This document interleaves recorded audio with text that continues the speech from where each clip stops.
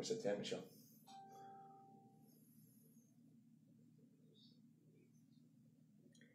Sweetheart. I'm going to tell you in a minute.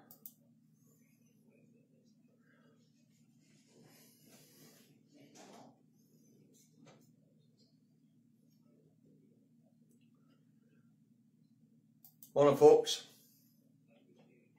I'll just get you up on the big screen.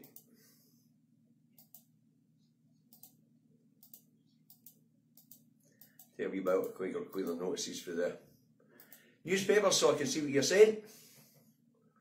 Right, morning, folks. Morning, Lorna, Alex, Stuart, Stephen, Graham, Barbara, Anne. Morning, Anne, Robert, 5 degrees in Salisbury. Harry, Feels like 1.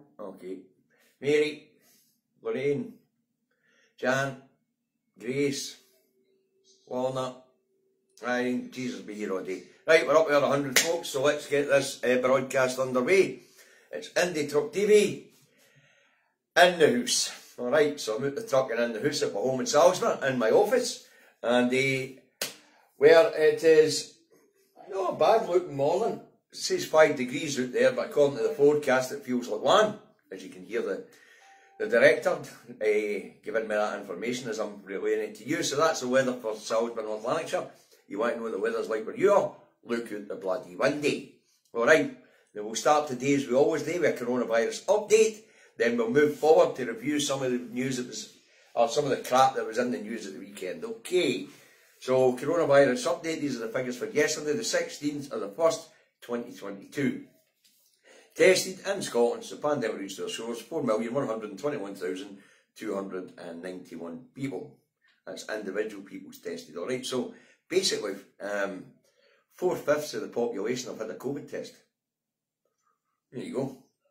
Tested positives in the pandemic reached their shores, 1,119,619 people, and that was plus 7,033 new cases. Now, once again, that's 1/5 of the population has had COVID. Has tested positive for COVID, okay. In hospital, there is 1,540 COVID patients, and that's down 4, of which 46 are in the intensive care units, that's also down 4, okay. Vaccinated, 4,397,912 people in Scotland have had a dose of the vaccine, an increase of 1,110 people from Saturday to Sunday. 91.9% of all eligible Scots have had 1 dose of the vaccine, okay. Of that 4,397,912 people in Scotland, 4,064,533 people have had 2 doses of the vaccine, an increase of 3,674 people from Saturday to Sunday. 85% of all eligible Scots have had 2 doses of the vaccine, okay. Booster jags, 3,184,700 people in Scotland have had 3 doses of the vaccine, an increase of 13,411 people from Saturday to Sunday. 66.6% of all eligible Scots have had 3 doses of the vaccine. Okay, so vaccine roll is still going quite well. Deaths. Now, unusual this, but there has been 21 deaths recorded from Saturday to Sunday, and that takes the daily total to 10,052. Community and hospital deaths combined sits at 12,545. Okay, so although there's a lot of optimism that this is over, these numbers are still pretty high. And the death toll seems to be quite big, but we'll get a wee bit more of that as we get into the report, okay? Right, let's start by looking at Friday, okay? Moving on to review the weekend's news. Friday started with 2 themes in the rags. Andy stripped of titles, and by his mother Lizzie. So Prince Andrew is now just common citizen, I suppose. Andrew Windsor, because he's been telling him he uses HRH title, and all his military titles have been stripped from him, okay? So it would appear that the old jelly bean isn't that confident that her son is innocent, because she stripped him. She stripped him of titles to save the embarrassment of the royal family, and it would appear she's no standing by him. So Andrew will fight this case as a civilian as such, okay? Now, the other theme in the rags is the rift between the Tories in Scotland and the Tories in England. Alright. Now, if the Tories don't boot Bojo out of number 10 down that road, then it means there's a big rift between the leadership in Scotland and the leadership in England. And as they're mounting an operation to try and save Bojo's miserable skin, we could find Ross in a lot of trouble. But we'll get a wee bit more of that as we get on, okay? Right, moving on. Friday, it's announced that OVO Energy, who took over the retail arm of Scottish Southern Electric in 2019, is to shed 1,700 jobs, with its offices in Perth, Edinburgh, Dundee and Cumbernauld all closing. Only offices in Glasgow, London and Bristol will remain. Okay. Elaine Dougal of the Unite Union said it's a blow and that the jobs once gone will not be back again. Well, that's obvious, isn't it? They're streamlining their operation. It's call centre staff we're talking about here. Now, SSE had a terrible record on customer service, and OVO taking it out, it didn't get any better. The cut of 1,700 staff means that customer services at SSE or OVO, whatever you want to call it, are about to get worse. Now, there was one positive announcement from OVO when it announced these 1,700 job cuts, and that was that it was going to open an academy, a training academy in Glasgow.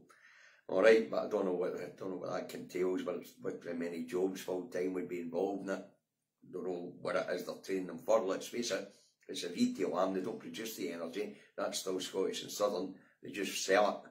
So, I don't know what the training would be about, but they're opening a training academy in Glasgow. Okay, right, moving on. Friday, the number of COVID deaths reaches 10,000, or it breaks a 10,000 milestone, and it's not good.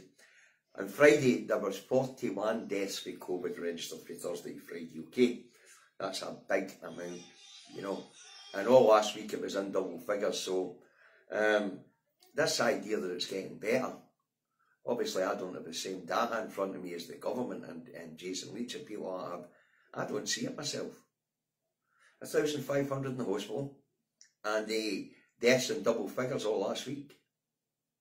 I don't see it myself. It's a case of we're going to have to live with this, and that's it. It's going to be left to rip. And we know that because it's all part of the strategy for Bojo to bounce back. He's going to lift all restrictions down that road in the hope of becoming more popular again. Okay, right, moving on. Friday. The Partygate scandal deepens. It comes to light that number 10 staffers had drinks parties every Friday between the hours of 4 PM and 7 PM. The events were even listed in the Downing Street Diary. So it would appear that while the rest of us were locked down, couldn't see our loved ones as they were passing away, staffers at number 10 were having a weekly shindig between 4 in the afternoon when they finished work and 7 in the evening before they pissed off home. Unbloody believable. Right, so it would appear that Bojo and his staff had a culture of drinking at work, alright, and have been pushed to the wheel for long and weary. Okay, since 2019 actually, and apparently that's going to be part of what's in Sue Gray's report. She's going to try and make an excuse for Bojo and his crew by saying the culture was there before COVID. You know, mental. Doesn't matter if the culture was there before COVID. The minute laws were put in place to ban large gatherings and no works parties and things like that, then the culture should have changed. But it turns out that Bojo and his staff have been pissed for the day that Bojo came to office. That would explain a lot, by the way. That would explain an awful lot. Right, moving on. Friday evening rolls around and Operation Save Big Dog gets underway. Minister after minister's paraded in the press to claim that the restrictions had been too strict and the regulations had been too difficult to understand. So Bojo's mixed messaging is to be used as an excuse for Bojo and his staff being pissed all the time and having parties while the rest of us were in lockdown. Alright. So we all remember the mixed messaging there was down that road, and nobody had a bloody clue what the restrictions were or nothing what was going on because of the mixed messages coming out of Bojo and his team. apparently they're going to be used to, it's going to be used as an excuse to try and save Bojo's job, okay? So Operation Big Dog, I mean, that tells you all you need to know about Bojo, isn't it? The operation to save himself, he's calling Operation Big Dog. He fancies himself as a big dog. Big bulldog, you know, spanner. Right, moving on. Friday, Downing Street apologises to the Crown for holding two parties at number 10 on the eve of the Duke of Edinburgh's funeral. Will old Lizzie accept the apology? I don't suppose she's got any choice anyway. As it turns out, on the night that the night before Prince Philip was buried, there was two parties at Downing Street. One for the leaving of Bojo's communications secretary, and one for a leaving do for a head of the COVID task force, believe it or not. Oh, but you couldn't make that up. Head of the COVID task force, the one that's there to impose all the restrictions and see that there's been adhered to, has a party. Yeah, a wee bit more than that as we go on, alright. Right, moving on to Saturday. Saturday started with two themes in the rag. The main theme is number 10's apology to the Queen for boozy parties the night before the Duke of Edinburgh's funeral. As I say, the parties were leaving dues for Bojo's communications director and for the COVID task force team leader, Kate Joseph. Alright, so there you have it. As I say, that was the thing, that was one of the big themes in the papers on Saturday. They apologised to the Crown and the fact that the head of the COVID task force was having a piss up to sell it to as a leaving do. You just couldn't make that piss up. No, you could. The other theme in the rags, it's been reported that the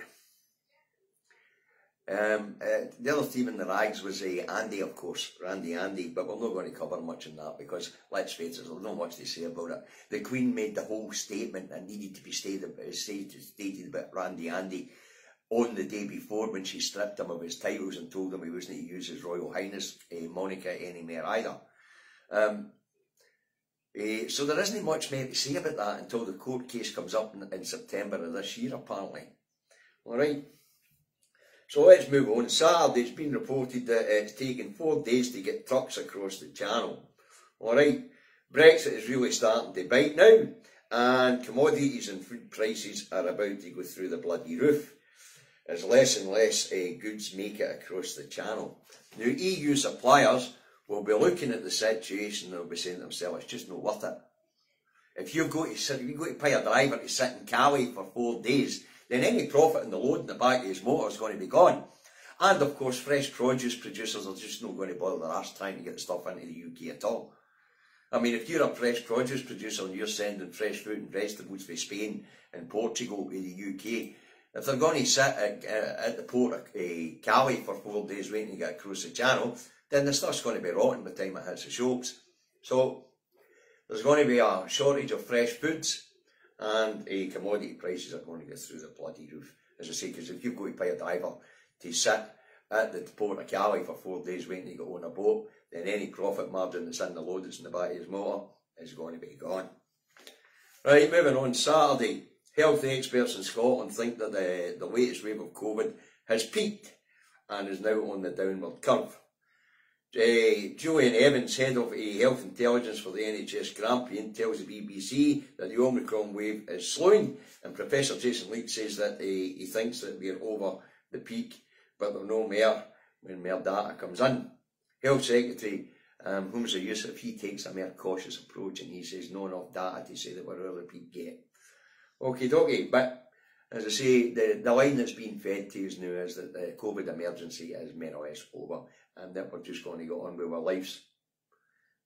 Because we will be forced to follow what goes on down in Westminster. We'll be doing to social distancing in shops and public spaces and face masks, which is basically all it is at the moment anyway. The work from home order and all that will be rescinded shortly, okay? Moving on, Saturday in the latest round of seabed auctions gets underway with electricity generators bidding for positions in the coasts around Scotland. Okay. Now, it's hoped that this latest round will really kick off this green energy revolution that we've been talking about and we keep hearing about. Okay. Now, the plots that have been sold off will allow generators to generate up to 10 gigawatts of electricity from the seabeds around Scotland, and that should be more than enough to cover our needs and export it as well. Okay, so that's quite a big story. Now we'll find out who won the auctions, who won the bidding for these seabed plots today, and then hopefully production of wind tower bases and turbines will get underway, and hopefully some of that manufacturing will actually take place in Scotland for a bloody change. It's not as if we don't have the fabrication yards. What it is we're just not winning it because it's too bloody expensive to make here. Okie dokie. And so that's a good news story on Saturday. Basically, if they can get some of the work here in Scotland. But as the revenues for the sale of these bits of seabed go straight to Westminster, we're not going to see much about it. It's all part of Crown Estates, you know. So that's Saturday in a nutshell for you folks. I say I'm only picking the odd story here and there. As you know, I'm doing a 3-day report here. I don't really have time to go into much depth on all the crap that was in the news, especially when we're going for, you know, doing that road at the moment. It's really mental. The press doing that road, regional press especially, are going for Conservative Association clubs, Conservative Association clubs, to try and find out what the feeling is on the ground about Bojo. So, there is that at the weekend. The main stories really have been Randy Andy and of course the continuing fallout for the Downing Street parties. And the reason for that is quite simple, is because this all exploded last week for Prime Minister's questions on Wednesday onwards. The weekend's been the first time for MPs to get back to their constituencies and get a feeling for what their constituents on the grounds think. But we'll get a wee bit more of that now, okay? So we'll move on to Sunday. Okay.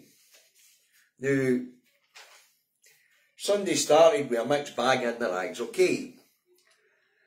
Customers in trouble with record numbers, care homes in trouble with record numbers of staff off isolating because of COVID. So there's another crisis in the care homes here in Scotland. A new poll in the Sunday National says 9 out of 10 Scots want Bojo gone, and 9 out of 10 Scots think Bojo lied over the boozy parties.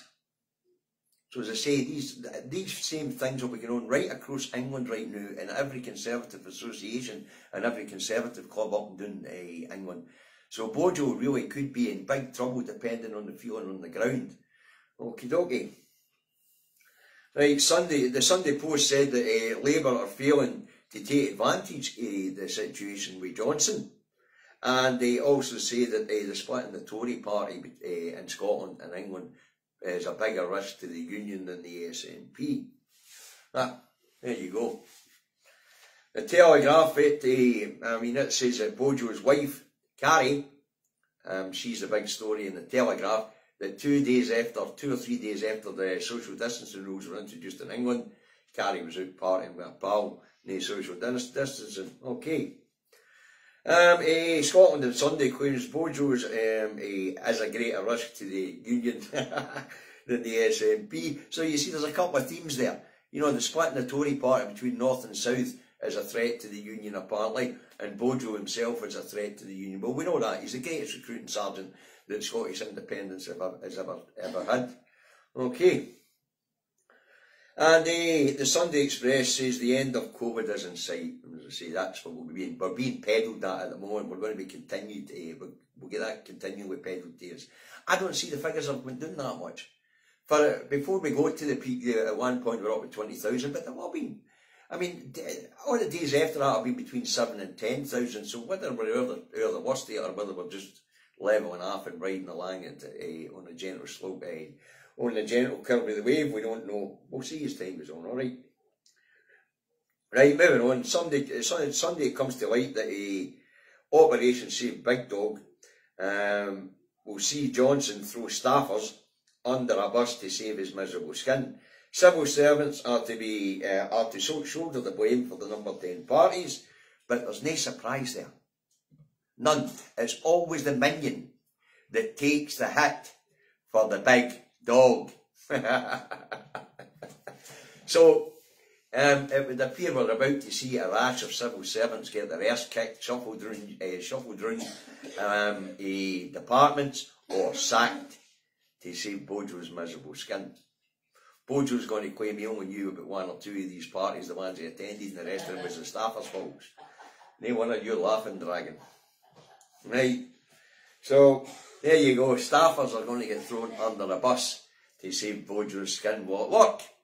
Don't know, that all depends on how well it went in the Conservative associations in England this weekend when the MPs went back to their constituencies, and I don't think that all went really well for Bojo at all. Right, moving on. So the Sunday papers report that the NATO-Russian talks have failed, and that an invasion of the Ukraine may be imminent, and that it may only be China which is restraining the Russian bear. Okay, another conflict in the continent of Europe wouldn't be good. But as I say, it appears that the only thing holding back Putin is China. China's invested a lot in Eastern Europe, and they don't want to see their investments go up in bloody smoke. But of course, you know, the only country really big enough on the planet to be able to restrain Russia and Putin is China. China's about the only one that's big enough to frighten Putin. He's not scared of the Yanks, he's not scared of NATO, but he is scared of China because Russia is heavily relying on China for its economy to keep going. Russia exports extensively to China, and Russia sells wads of gas and oil to China. So China's what's holding this off at the moment. If China takes the leash off Putin, then the Russian bear's going to gallop into Ukraine. Okie dokie. So let's hope the people living in the border area of Ukraine don't have to put up with some bloody conflict. Okay, because that's the last thing we need. Right, Sunday, this is quite a serious one. Sunday it's reported that the Royal Navy is to take over channel migration operations. So apparently the Royal Navy is going to take care of Home Office officials and policing the channel and dealing with migrants coming across the channel. The Home Office said the move is to allow Home Office officials to concentrate on reforming the asylum system. But as we know, the Borders and Immigration Bill down there is so draconian that nobody's getting in. If they don't come in through what they're calling legal routes, whatever the hell that is, then they're just not getting in. The Royal Navy will hoover these people up and take them away to Ascension Island or something stupid and just put them there. They'll be out of sight and out of mind, that's for sure. But that's quite serious. I mean, the UK doesn't have a big defence force anyway, and the Navy's not that big. So the Navy taking their operations in the Channel will deplete the Atlantic force because there's bugger all over them. There's only a couple, but they've got 20, 30 ships and 200 captains. It must be like a roulette wheel. Boom, spin a captain. Right, Sunday. It's reported that the Tory branches are having votes on the PM's future, with the Sutton Coldfield branch voting unanimously to ditch Bojo. The grassroots Tories want him gone. So apparently this whole saga is really getting up the Tory party's nose now. It's affecting them in the polls, and the grassroots are starting to get worried. Grassroots Tories are starting to get worried about the damage being done to the party itself. So, as I say, today will be a big day for Bojo as the MPs get back into the Commons and start talking about what they put up with when they get home. So that's going to be really interesting. Okay. And the last story I want to cover for Sunday is quite an important one, and that is that Nadine Dorries, in the latest round of BBC funding, is going to cut the BBC's funding by £2 billion. She's also telling the corporation that the licence will be faded out over the next 5 years, so the BBC are going to have to be reliant on commercial operations to fund itself. But, you know, the Tories were never keen on the BBC because the BBC was always there to hold truth to power. But as we know, since 1997, when Tony Blair moved it into the Department of Culture, Media and Sport, the BBC hasn't been independent of government. It's been turned into one big propaganda machine. Well, anyway, it looks like the Tories are going to break it up, and if the BBC can't stand its own 2 feet with its own funding, then it'll either disappear or its assets will be sold off. Because, let's face it, there's very little left of the public assets to be sold. There's only the NHS and the BBC left, I think, isn't there? They can't outsource the military else they win that.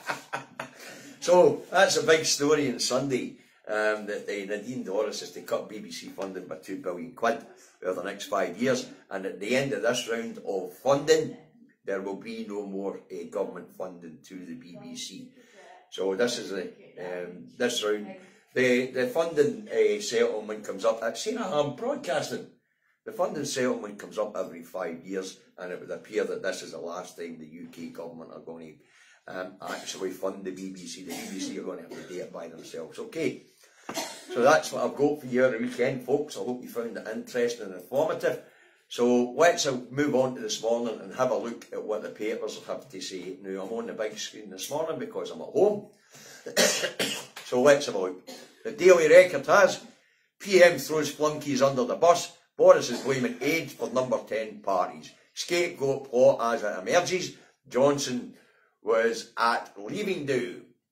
So it appeared Johnson was at another party and all. So it's another day of woes for Johnson. Right, the Herald has policy blitz to save PM as calls grow for him to quit. So there you go. Bojo is still the main headline. The Times has PM calls in military to stem flow of migrants. That's the story about the Royal Navy taking over the duties of the immigration and borders control in the Channel. And the Scottish Government tells, the other headline at the Times is Scottish Government tells Westminster to act on energy costs because they're getting out of hand. Okay. The Telegraph has Johnson questioned by Gray over Partygate. What that actually means is Johnson sat down with a fixer, Sue Gray, and had a couple of glasses of wine while she tell him how she's going to bail him out, basically. And the other big headline in the Telegraph is Dorries declares an end to BBC licence fee. That's the story that broke on Sunday. £2 billion cut to funding, and this will be the last time there'll be any UK government funding going to the BBC. It'll need to stand on the same 2 feet. Alright. Now, over the weekend there, I know it's come to pass that apparently Keir Starmer is being booted for by the Tories for having a wee drink with his staff in his constituency office. They're claiming it's the same as Partygate, but it's not. Okay, right, the eye has Operation Dead Meat. No big dog, Operation Dead Meat. Boris Johnson plan to save himself does not go far enough, warns senior Tories. Okay. PM promises to sacrifice AIDS and appease Conservatives with new policies dubbed Operation Save Big Dog and Operation Red Meat. You know, that's the two operations. One's to save him and the other one's to try and appease the Tories. But we're back to levelling up, folks. That's the tagline that goes with Operation Red Meat. Levelling up, alright? Something that's never going to be done, especially this Chancellor's policies. Let's face it, he's just whacked an NI hike on the poorest in society. You know, so Operation Levelling Up isn't levelling up at all. Right, the Looney Rag, the Daily Express has PM fight back plan to level up Britain. There you go. That's Operation Red Meat, by the way. I mean, these the titles of these bloody things are mental and all. Operation Big Save Big Dog and Operation Red Meat. In other words, throw some tidbits off the table at the Tory MPs, the Conservative MPs, to try and appease them. Right, and that's why it's been called Red Meat. He's just going to throw tidbits at the Tories and hope for the best. Okie dokie. The National has why PM going will not save Union, and that's Abby Garland Crosby who's written that a opinion piece. And the main headline in the National is Tories in hiding. We've asked to speak to them. We've used email, phone calls, Twitter, the lot. We have invited every single Conservative MP and every MSP, the grandees, even the former Prime Minister, and every single one said they didn't want to talk to the newspaper. Well, it is a pro-independence paper, isn't it? Right, the Metro has Oz deports tennis star. Go back, Djokovic. There you go. So the Metro stays well away from the controversy that's going on in Downing Street. The Scottish Daily Fail has inmates can sue for being kept in jail too long. Aye, right. We need to change the laws there somewhere if that's the case. Lawyers have told their clients they could be entitled to payouts of up to 180,000 due to delays in holding trials, according to the Scottish Daily Fail. So this is a COVID-related story, you know. People have been held in remand for years now. Apparently they're going to be able to sue the legal system. What else we got? Let's have a look. And finally, the Star, right? His Royal Shyness, the headline in the Star is, His Royal Shyness goes to court to get brick cops to protect him.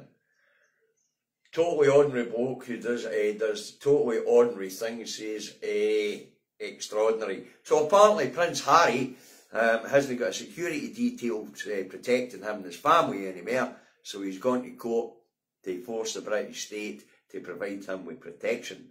Him and his family with protection, alright. So apparently Harry's got a legal bid to get security, to get the British state to stomp up security to look after him and his family. So that's the stories in the papers this morning, and that's the review of the weekend over. I hope you found it interesting, I hope you found it informative. Okay, so let's get to the usual stuff and then I can get ready to see the dragon and get her to work. Okay, divided movements don't win their causes, folks. It's just a fact, they don't. So when it comes to the question of independence, it's eyes on the prize, partisan politics in your pockets, and learn you how you gonies, alright? And get out there and win hearts and minds. Okay, so put party politics in your pockets when it comes to the question of independence. Get out there and learn how you gonies, which, you know, how you going to do currency, how you going to do borders, how you going to do this, how you going to do the next thing. So, and get out there and win hearts and minds. It's not a hard thing to do at this point in time with the British state actually in meltdown and collapse. Okay.